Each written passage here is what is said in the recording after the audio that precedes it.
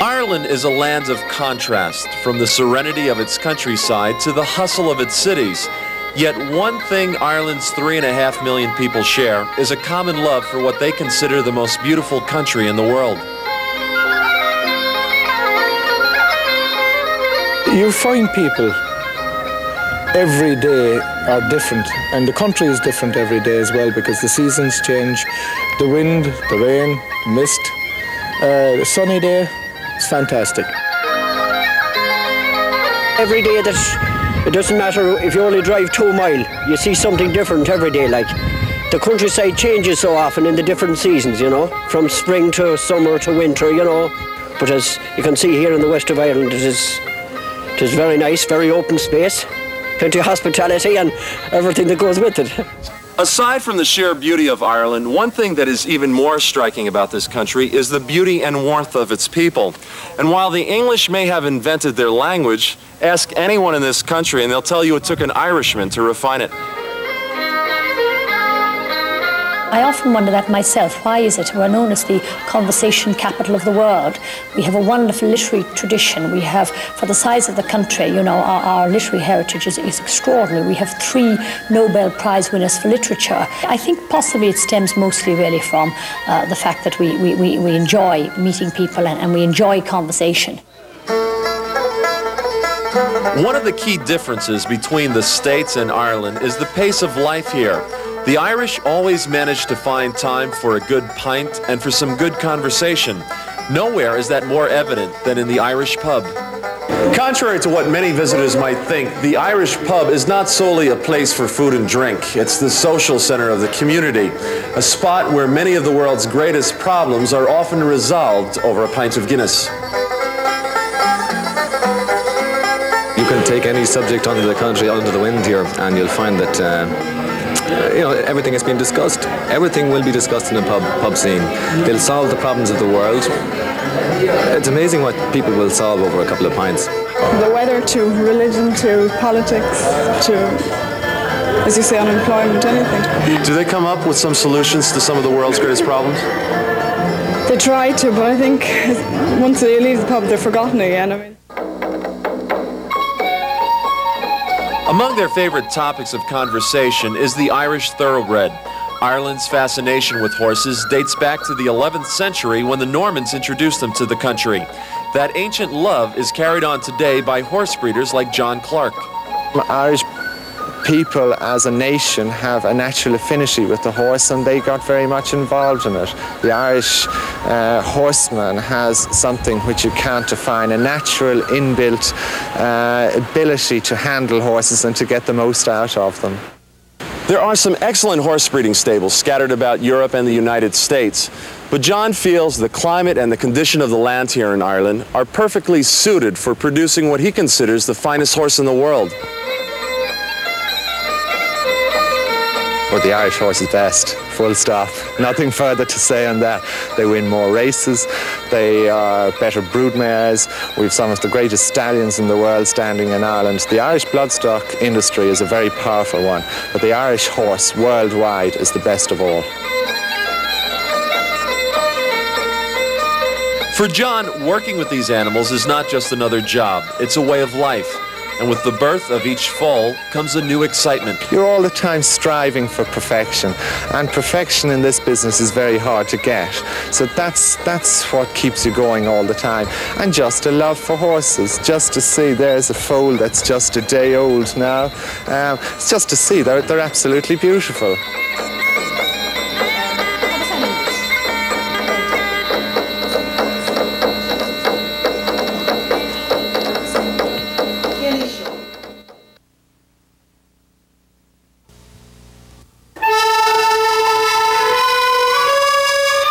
We have a very, very dynamic young population. Over 50% of our population are under 28 years of age. They're extremely well educated. We have an excellent third-level education. We have a lot going for us, and I think our future is looking very rosy. And there is an air of optimism, you know, in the city and in the country generally. Unfortunately, that sense of optimism is not shared by everyone in this country. Although Ireland has attracted a number of high-tech industries in recent years, the country is still battling high taxes and a rising unemployment rate. The end result? Some of Ireland's brightest young minds are leaving their homeland in search of a better life. There's so much unemployment that, unfortunately, people can lose dignity. Because you do need, no matter how beautiful a country is, you do need work. I don't see it getting better at the moment. I mean, the government everything is cuts. So everything seems to be closing down and people are going away. Despite a high unemployment rate and more attractive job opportunities abroad, there are still a number of young Irish who, through sheer initiative and determination, are making a go of it in their homeland.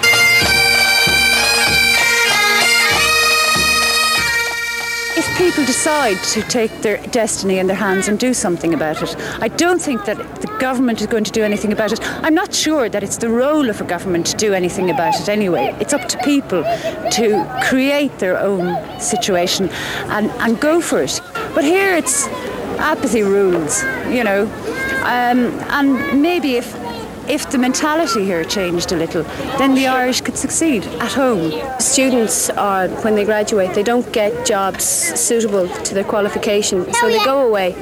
I think though there could be a future for them in terms, they'll go away, they'll get the skills, they'll be really experienced, and they might come back and work at home. And that way it'll be a much better system, a much better country. That hope for a brighter future is shared by Kathleen O'Sullivan, an elementary school teacher from County Kerry. Personally, I think our Irish system is a great system. I think we have a very high standard of education, even though we do not have the same equipment or facilities that they do have in the States.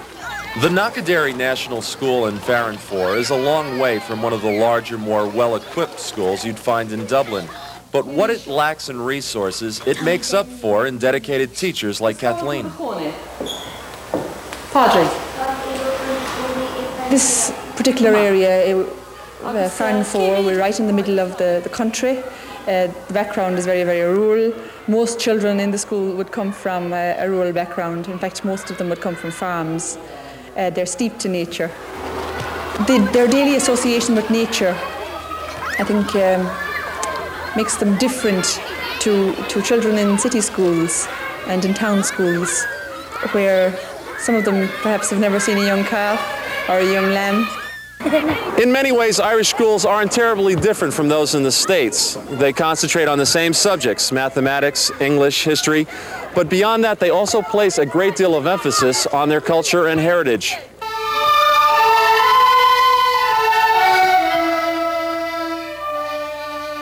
Why do you think it's important that we still try and keep it alive today? Well, we're Irish people, and we should keep up with the tradition. It is our language, and everybody else knows their language.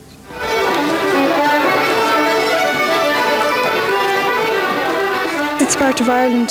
It's one of the basic things that everyone has done in Ireland for a long time. It's very important to keep your roots and your heritage. Everyone does. Michael Jackson, huh? Well, when Michael Jackson first came out and he was really hot, I thought he was all right. One person who is very impressed with Ireland's educational system is Maggie Gilvary, a second-grade teacher from Montoursville. Maggie came to Ireland so she could get away from work for a couple of weeks. However, she was no sooner in the country a day when she found herself back in a classroom again. In my house, I have a basement and a first floor and... In this particular school, we aren't really aware of all the wealth of materials that we have at home, and these kids are doing great with just the basics and loving and caring teachers, which makes it the way to go all over. During the course of her visit today to the school here in Farranfore, Maggie did notice certain differences between the educational system in Ireland and the one in the United States. But the thing she found most amazing is the many ways that teachers and students on both sides of the Atlantic are really the same. 1, 2, 3, 4. It's almost like back to the one-room schoolhouse again, and the little house on the prairie and the Amish-type schools that we have in our country. And yet everybody is learning and everybody is caring and sharing, and kids are kids all over the world. It's just the same type of thing, really. You just get away from it, but then you get back to it and you realize that it's just the same all over.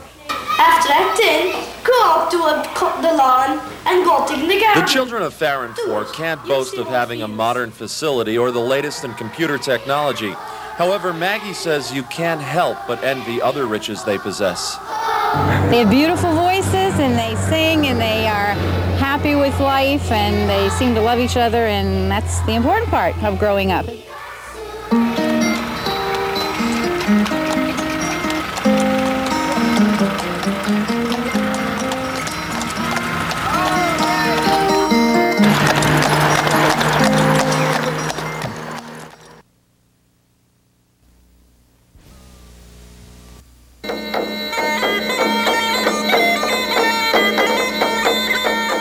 Just a few miles outside of Cork City lies Blarney Castle, home of the famous Blarney Stone. According to legend, the stone has the power to confer eloquence on all who kiss it. Blarney is also the home of another great legend, Big John. I bet you by the feet. Your sister can do it. Why do you think Americans believe in this stone as much as they do? Well, I suppose you like legends, you like folklore. I mean, I suppose anything in the United States 200-300 years old is a lot.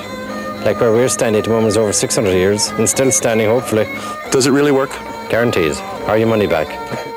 Unfortunately, there are those skeptics who don't believe in the legend of Blarney Stone. But ask any one of the thousands of tourists who make the trek up here to the top of the castle each year, and they'll tell you the power of the stone is no myth. Well, it's a long haul up. The stairs are round and circular. I would say 150 steps. And of course, when you get there, it's the cream of the crop. You kiss the Blarney Stone. And from then on, you're going to have good luck, good health, and Godspeed. Is there any truth to the legend behind Blarney Stone? Oh, absolutely. You should hear me sometimes. Do you come across a lot of skeptics who don't believe in the stone? Yeah, mostly continentals. But not the good old American. he likes his Blarney Stone. God bless him. God bless America. No, you must go to the female rock. To truly believe in the stone, it helps if you're Irish. But as my colleague Jim Habersky discovered, you don't have to be a full-blooded Irishman to acquire the gift of the gab. Jim, do you feel any different? Hi, I feel a lot different now. I don't know why. Another Irishman well endowed with the gift of Blarney is Mike Tagney from Killarney. Mike represents the fourth generation in his family to run a jaunting cart business. Like so many of his fellow drivers, Mike is more than capable of giving you a good story as well as a scenic ride. Drivers of the cars are called Jarvies. We're called after a saint, which is Saint Jarlath. But that doesn't mean we're all saints. Up until about 50 years ago, jaunting carts were the only means of transportation in Killarney. Today, they're strictly a tourist attraction. But from Mike's point of view, they're really the only way to take in the beauty of this area. Okay, Michael. Come on. Nowhere else in Ireland will you get this tradition. We keep it here in Killarney, and we're lucky enough to have our lovely lakes and parks to go through, which is just preserved for the jaunting cars. We make a lovely tour of the park where there's no motor traffic allowed. If you want to see the park, you either take a jaunting car or go on foot. When you come to Killarney, it's a must. You have to go on the jaunting car. We say if you come to Killarney and you don't get on the jaunting car, it's like going to Rome and not seeing the Pope. Oh, yes. It's not an easy job. At the peak of the tourist season, Mike will be running his cart 12 to 14 hours a day, 7 days a week. But after 30 years of taking in Ireland's spectacular landscapes, Mike can honestly say he still enjoys his work. We'll keep going as long as we can. Do you think it's important to keep this tradition alive? Oh, it is very important. It's something that you'll never again get if it die out in Killarney. That it's gone forever. Two others who hold a great respect for this land and its history are scientists Seamus Caulfield and Martin Downs.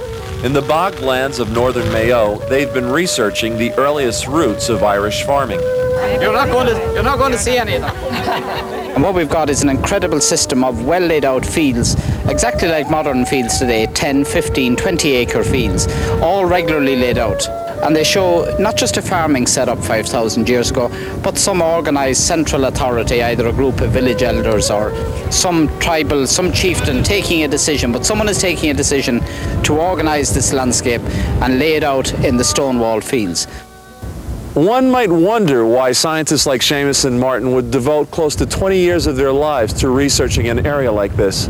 But they say it's the pure joy and excitement of piecing together that giant puzzle of what this land and its people would have been like 5,000 years ago. When people immigrated from here to the United States, they were leaving behind a farming technology that was very, very little different from 5,000 years ago. Isn't that a fantastic thought? To feel the continuity with your ancestors over that period. Well, that was something that just took me away, yeah. Their work is far from over. Seamus and Martin have just barely begun to explore a site that encompasses more than 2,500 acres. But their excitement over this project continues to grow with each new discovery. It's a mixture of the science and the romantic, and maybe being a native of the area myself, I can identify more closely with it. But it's a great mixture of all of these things, you know, and I'm delighted that it's my profession.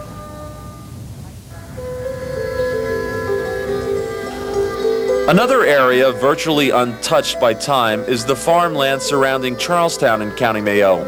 It was here my mother, Nora Gallagher, was born and raised. Today, for the first time in 40 years, she's returned home to see her brother John and to relive some old memories. Well, it was most wonderful, and I was really delighted to see her. I couldn't ever be more delighted in my life and more happy than I was, I think now, for a long, long time than I was to meet her last night and see her and have a talk. And we went back years and years. We went back many things that I had forgot about, and when she mentioned it, I remembered it well, you know. My brother was second father to us. I always remembered the past, how nice he was to us when we were younger than him, and he guided us and told us what between right and wrong. My uncle and cousins would be the first to admit that working a small farm in Ireland these days is not necessarily the easiest way of life. But their love for this land is so strong, they say they couldn't imagine doing anything else. It's not really an easy life, but I think it's the peace and quiet, you know. And you have a lot of time to yourself, you know. You have your good days and your bad days. But then you can go off and have a day off for yourself and have a few drinks, and nobody will disturb you. The next morning, you know, you haven't to watch the clock to go to a factory job or that. Like, I mean, the cows will always wait for you for an hour or two if you don't feel that well in the morning.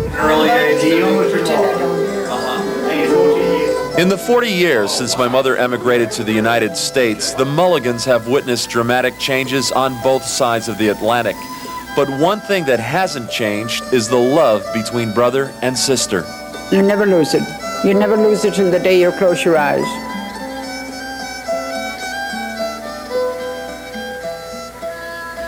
As I look back on my visit to Ireland, what stands out in my mind is the beauty of this landscape. But the true heart of Ireland lies in its people, a warm and giving race with a constant smile and a love for life unparalleled by any other country. For photographer-editor Jim Habersky, I'm Dan Gallagher saying thanks for joining us on our tour of the Emerald Isle.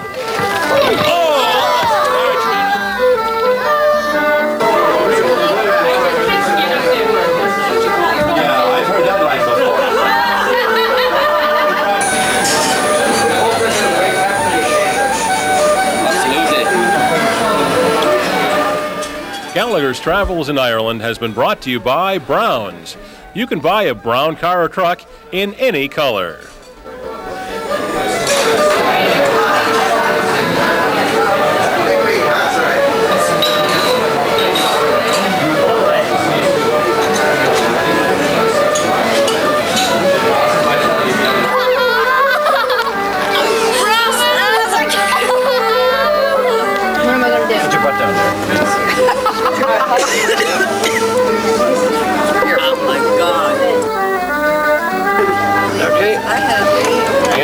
Here, lady. What rods? There's in your pockets here. All buttoned down. Hang on. Oh, these rods. Yeah, bend your knees. Bend up your knees, All right, right down to the bottom.